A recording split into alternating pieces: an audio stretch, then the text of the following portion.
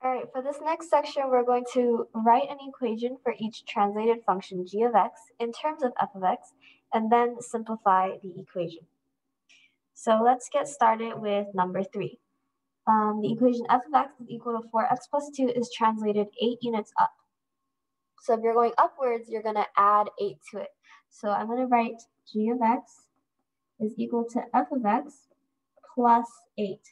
So that's what we mean by writing each translated function g of x in terms of f of x. So that's this black underlined part. That's the instruction we just followed. And then we're going to also simplify the equation. So I'm going to rewrite the g of x equation now is equal to, well, f of x is the same thing as 4x plus 2. I got that from right here.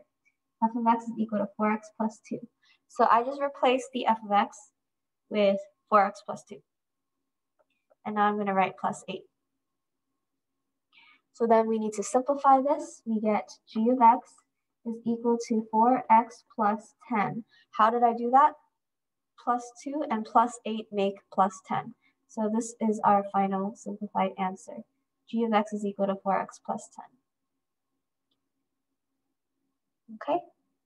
So that's 8 units up. You're going to add 8 to the equation. It's pretty straightforward. Let's try it in the downwards direction. So they say 24 units down. So g of x, the new equation, is equal to f of x. Down is subtracting 24. Okay, so that's writing g of x in terms of f of x. Now we're going to simplify the equation. So write g of x again is equal to f of x. We're going to change it to this. What is f of x equal to? Negative 5x plus 3. And then we have our minus 24. So g of x is equal to negative 5x. And then the plus 3 and the minus 24 combine to make minus 21. So this would be our final answer. G of x is equal to negative 5x minus 21.